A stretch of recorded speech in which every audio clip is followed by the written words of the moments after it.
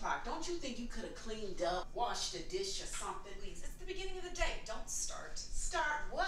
Calling you out on your laziness? Don't do that. I'm not lazy. Oh, yeah. Well, what do you call your behavior these past few weeks? Please, since when do you want to talk about something that's bothering me? Don't act like we're some type of dysfunctional family. Come on, Lynn. We are. I mean, I never said we were perfect. You never admit our flaws either. Why air family business? Family business.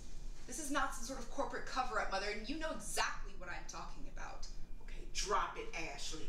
I wonder why I never tell you anything.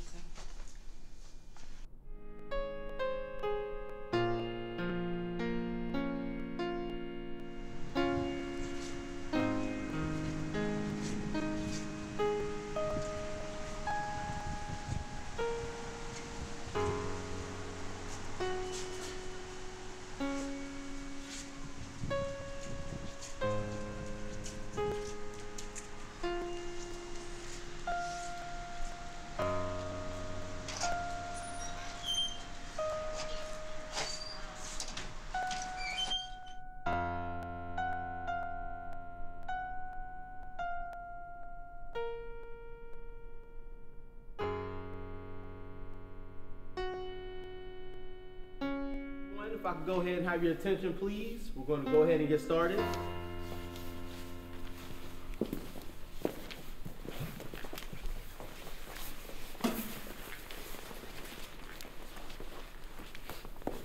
Hello, and welcome to our first-time attendees. This is a safe place for you to share your stories, connect with others, and hopefully begin to or continue to heal. My name is Vince, and I'm one of the counselors. For those of you who are new, I first came to the center sitting right where you are now. Starting at the age of 6, I was sexually abused by my mother's boyfriend. The rapes continued up until about the age of 15. That's when he and my mother ended the relationship. And here I was, left behind with this hard secret for me to carry alone.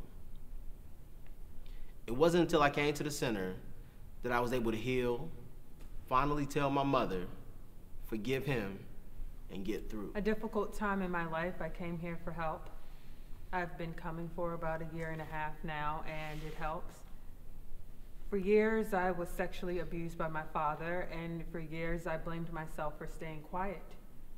My silence was slowly killing me. The irony of it.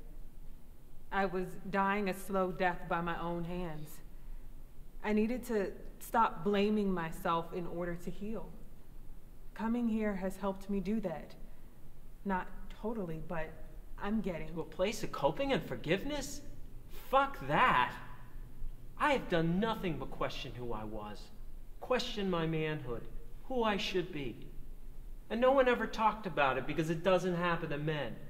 Or better yet, they knew but pretended not to see it. No one paid attention. I was just a little boy. A boy. Who gets a rise out of touching little kids? Sick motherfucking bastards? People don't realize you could screw a kid's life up. I'm still dealing with it. Shit, I'm always gonna be dealing with it. Trying to be a man to my wife and kids? How this affects them? I could never imagine letting something like that happens every time I get here. I get tense. I think I want to say something, but never seem to be able to find the courage. I've been coming here for a couple of months now, would sit back and just listen to you all share and think, can't do that.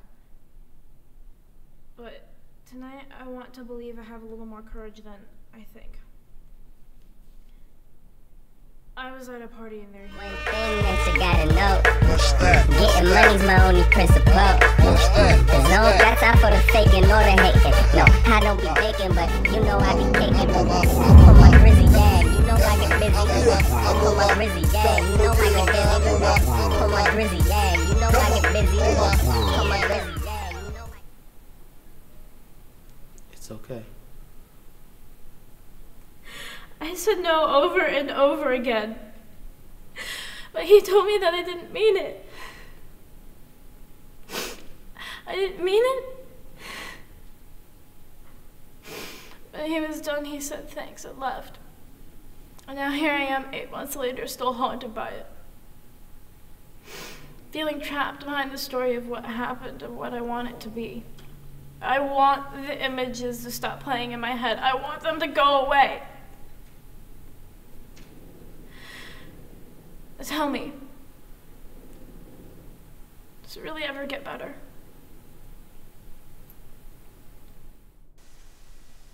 It happened so long ago. It took me a long time to get to the place where I didn't think about it every day. You can go as fast or as slow as you need to. Where do you want to start? Well, my childhood. I was 5 years old and my parents, they used to take in foster kids.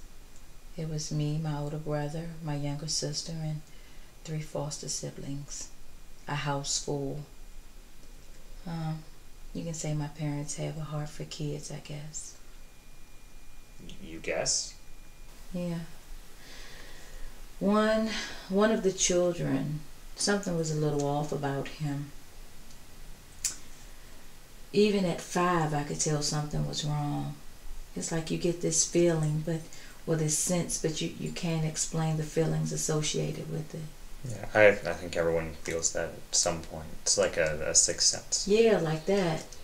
When I was around him, it was like those feelings were raging. David, that was his name.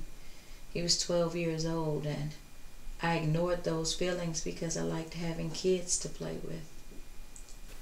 You know, when you're young, you're trained to think that things are normal, that it's love. Ever talk to your parents about it? No.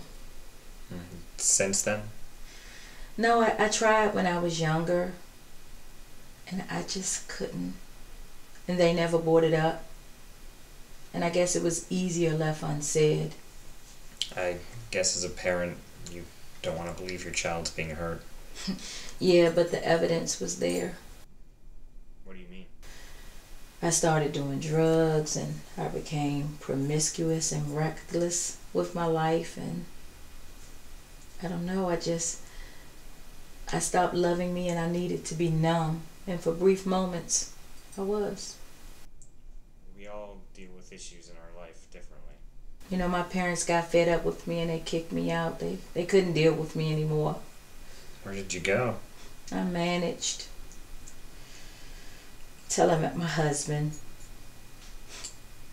He's been taking care of me ever since. Can only imagine it wasn't easy to start a relationship after that. I mean, I put him through the ringer. I really did. He tried to love me. I pushed him away. We have a special bond. Not everyone gets that. Well, I wish they did. You see, he loved me through my journey. You know, he made me want to love him and my kids more, to do better for them and for myself. They've taken me to a place that has made me want to heal.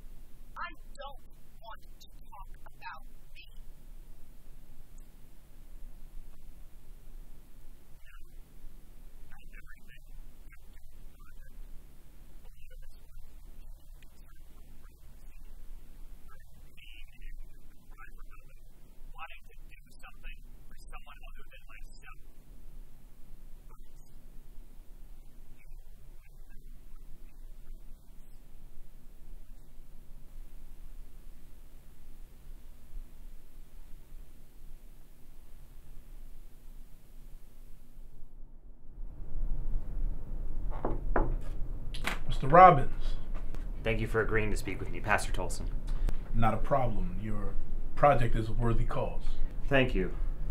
I've been talking to a lot of people about their experiences with sexual abuse and their ability to cope with such a tragic event in their lives. And in conducting my interviews, I found that a number of people are members of your congregation.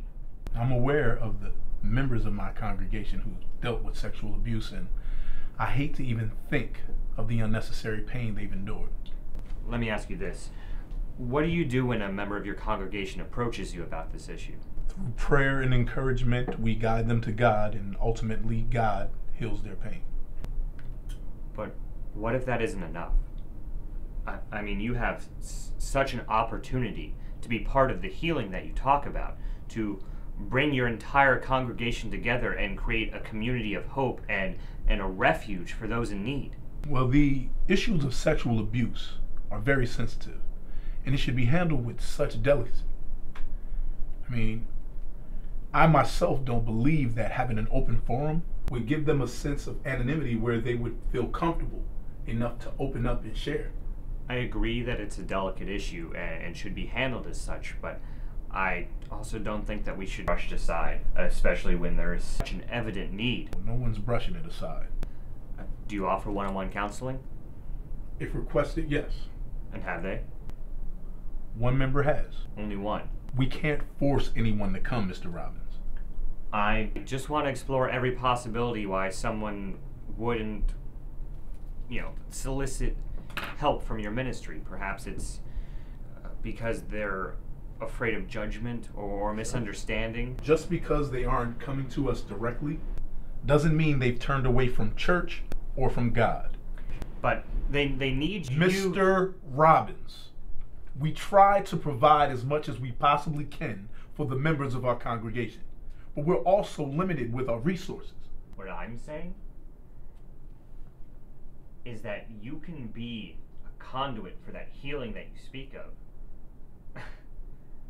I mean, what happens when everyone thinks like that and does nothing? That you can't meet the need? What happens to all the people that fall through the cracks?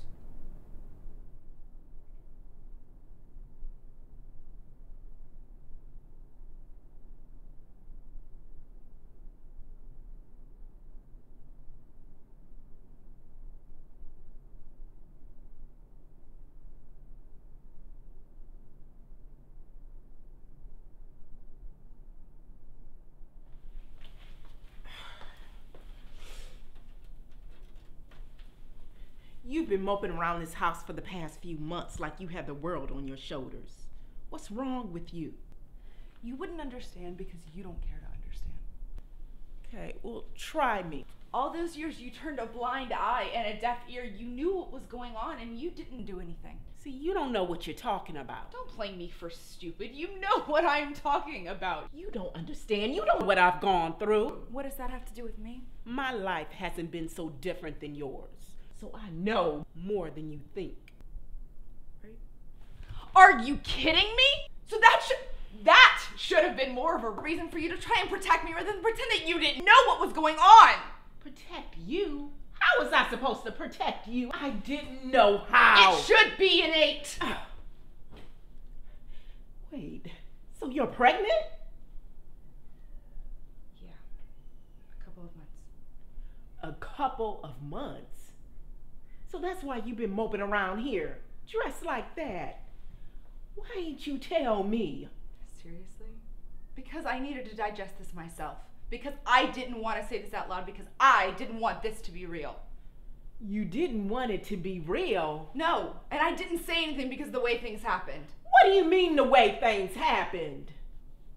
I don't want to know the truth. Ashley. With Sean. Wait. Diane, Sean. They're like family.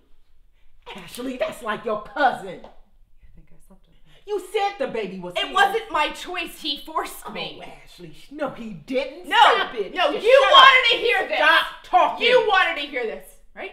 You wanted to hear it. So he came on to me. So I ran to the kitchen. He followed me in there. And I was like, he kept going. He kept pursuing. And I ran up the stairs to go to my room. But before I got there, he grabbed me and threw me on the stairs.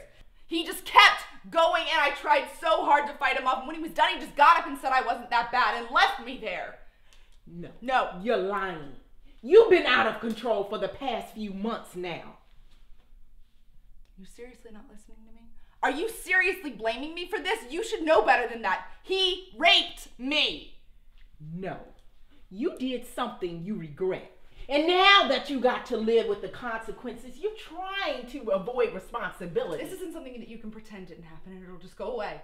There is a child. It is growing inside of me, and it is a constant reminder of that night. I knew you wouldn't understand. You're right, Ashley. I don't understand. I don't understand how you can be so reckless. Ashley, how you can be so destructive with your life. You're my mother. You're supposed to believe me and be there for me and support me, remember? Why would I make this up? You made it up because your ass don't have no other options. That's why. Damn you, girl.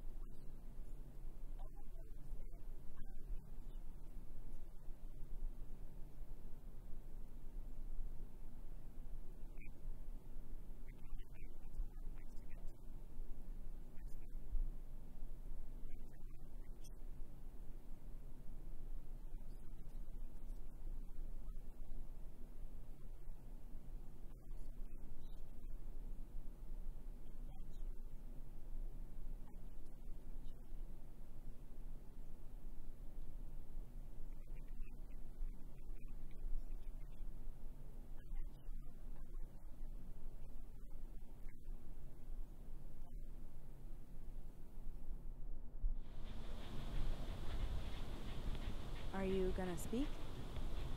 I'd figured you start talking when you wanted to. You called me.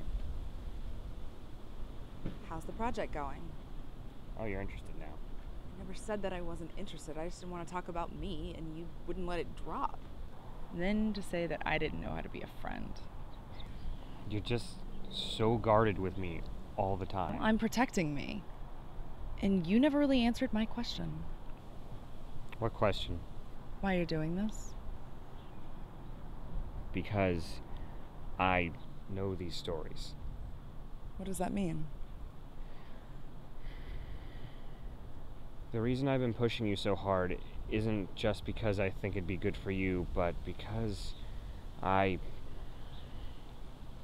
need this strength for me too. Stop being cryptic, Luke.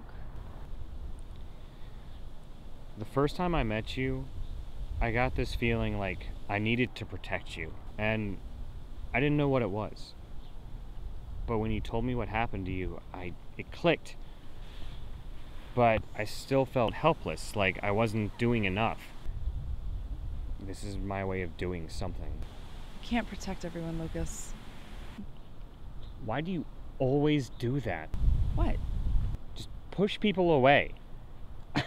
I get that you're angry, but doesn't that get tiring after a while?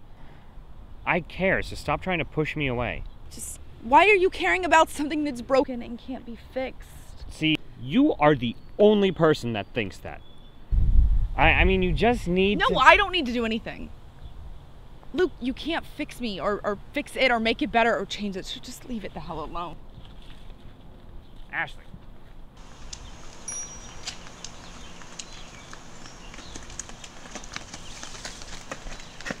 Ashley. Ashley! You don't quit, Dan. Not that easily. Not with you. I don't want to talk about it. You don't get to do that again. What? Shut me out and yell at me, storm off, and not deal with this. You don't know what you're talking about. Look at me! I can't. Look at me! No, I don't want to talk Look about at this. why? Because it's too hard, and you keep trying to make me remember this, and I don't want to remember it. Because it is too painful. I get that. Stop saying that. How can you possibly understand this when your dad starts coming into your room at night and putting his hand on your nightgown and saying, relax, baby, you want to make daddy happy? Well, this makes daddy happy. I was fucking 6 years old, Lucas. And that bastard got pleasure out of touching his little girl. Yeah, you get that. Ash, more people. No, you don't. You can't. I thought I could get over it and be normal, but then my cousin rapes me. And to have somebody take something from you and make you part of that theft, do you really get that? Yeah, I do. Fuck forgiveness. You just won't stop. There's a lot of people who knew what the fuck was going on and did nothing about it. As long as they didn't get hurt, it didn't matter that I did. I get that anger. I used to be that angry. Is that possible? He's my husband. But when he drinks too much or is angry, that ends up being my punishment. You can't escape something like that once it happens. I choose not to be bitter and let this take control over me. For years, I was abused by the one person I thought should have protected me. And for years after that, I blamed myself. Angry at myself, angry at him, angry at everyone around me. I kept replaying moments over and over in my head, trying to figure out what I could have done differently. I was tired of hating my life and everyone in it. So I decided to do something different. I was a pretty happy kid myself. Not too many worries. My mom was an honest, genuine person. The type to do whatever she could to give me whatever I needed. Around the age of 6, she started dating this guy. And at first, he seemed pretty cool. Played sports, hung out together. He filled a void that I didn't even realize was missing. I let my guard down because he felt like a dad. Eventually, he started staying the night at the house. He'd come into my room at night, say he was just checking in on things. Then one night, he pulled back my sheets and said he needed to check under the covers. Then crawled underneath them with me. He began touching my neck, back, even rubbed my leg. It all made me feel so uncomfortable. I asked him to stop and that it made me feel funny. But he told me all I needed to do was relax. Despite how it made me feel, I still trusted him. And actually, being so young, I didn't realize what was happening. I know that every time he stayed the night at the house, he made a visit to my room. And each time, he built up how far he thought he could take things with me.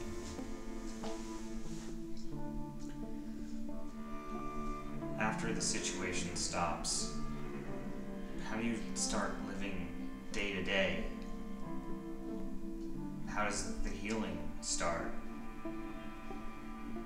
Does it ever stop? Or does the pain or the questions about who you are as a person and what you could have possibly done to make that situation not happen? This project has shown me the aftermath, the journey. I still don't know where I fit in all of it. I still need to figure out how to tell my story.